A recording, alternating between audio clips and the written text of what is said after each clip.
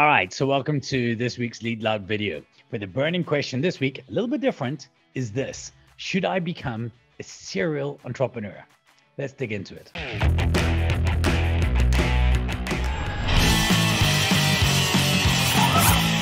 So here's a question: should I become a serial entrepreneur?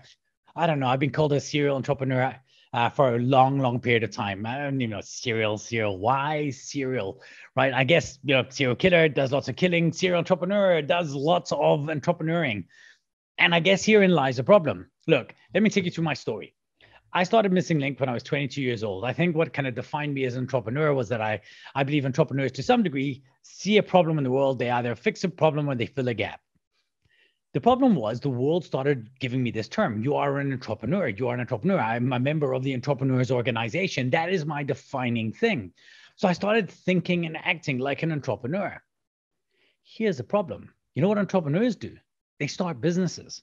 So in order for me to pursue my career, I had to start more and more companies.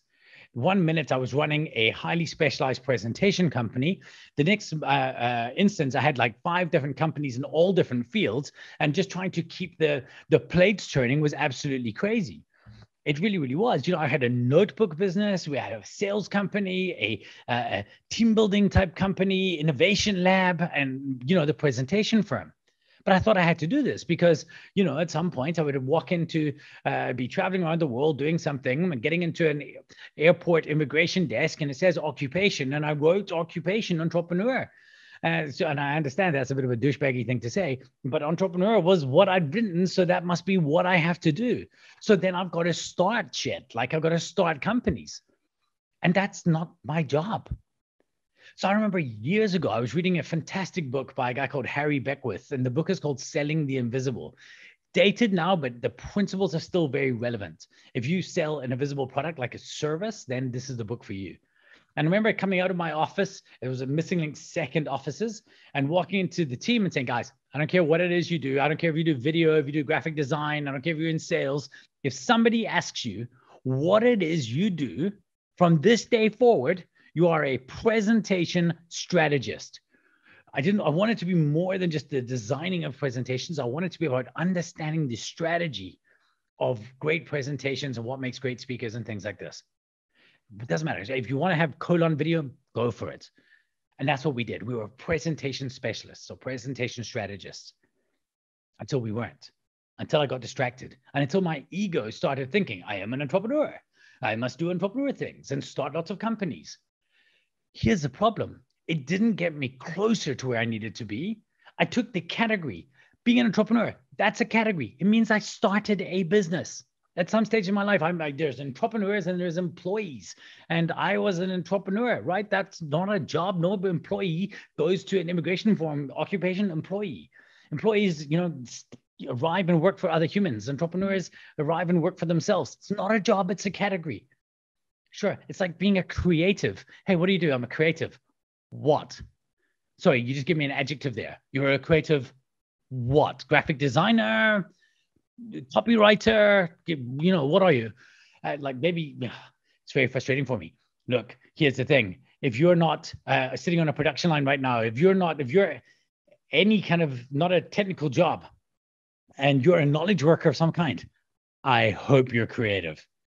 Right? A creative isn't a thing. Creativity or being creative is a thing, an attribute that we need. It's a category that we need in order to be knowledge workers. If you're a knowledge worker today and you're not creative, you will be replaced by an AI. So figure that out. Anyway, that's a different rant, maybe for a different video. But this entrepreneurship thing, I think it's got us confused. I think it's heading us in the wrong direction because it's forcing me to, or it forced me for years to stop focusing on my job, presentation strategist, and to become better at that, to become the best in the world. And I lost my way. I lost my way completely. I was doing talks all over the world on all different topics, all different things, because I didn't want to be a presentation strategist. That wasn't good enough. I wanted to be an entrepreneur because that's been glorified. But we're over glorifying entrepreneurship and under glorifying focus. The focus on what matters, on becoming better at your craft, on going deeper inside that one area of authority instead of trying to have many different areas that exist. What is a serial entrepreneur anyway? I don't know, like a Mark Zuckerberg, serial entrepreneur. Sure, he started a business when he was like 13 or something, and now he's like a billionaire, but it's like one business. So what's a serial entrepreneur mean? Does it mean that I don't know, or is he just an entrepreneur? And why does it matter? Again, why are we glorifying starting lots of things? Stick to something. And for sure, yeah, great. Start, sell, build again, start, sell, build again. You want to do all of those things. And I think that's pretty cool for many people, because entrepreneurs, they fix problems or they fill gaps. And there are problems and gaps that need to be fixed and filled. So that's fantastic. However, if you are like the 95% entrepreneurs, like most of us, it's not your job title. Your job title is what you do every day to solve problems for your customers. It's what you do every day to solve problems for your teams. Like, that's your job.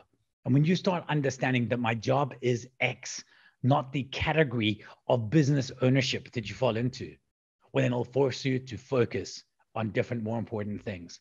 And I'm very, very happy to tell you that, like, I let go of my ego. I understood that actually being a presentation strategist is pretty cool. I love it. It's something the world needs. It's my ikigai. Ikigai, what you can get paid for, what the world needs, what you're good at, and what you're like, what you love, what you get. Yes, all of those things. That's my ikigai, presentation stuff. I actually really like this thing. So I decided to go deep on the thing that matters to me. And I'd like to suggest the same for you. Being an entrepreneur, it's a category. Start a business, kind of cool, but that's not your job. So something to think about. If you disagree with me, I would love to hear that in the comments. If you agree with me, what is your actual job? What is it you do? Anyway, I hope you've enjoyed this one. I hope it's made you think a little bit differently. And maybe for one or two of you out there, it's flicked a switch in your head and got you to lean in instead of lean out. That's it for me. Lead loud. Peace.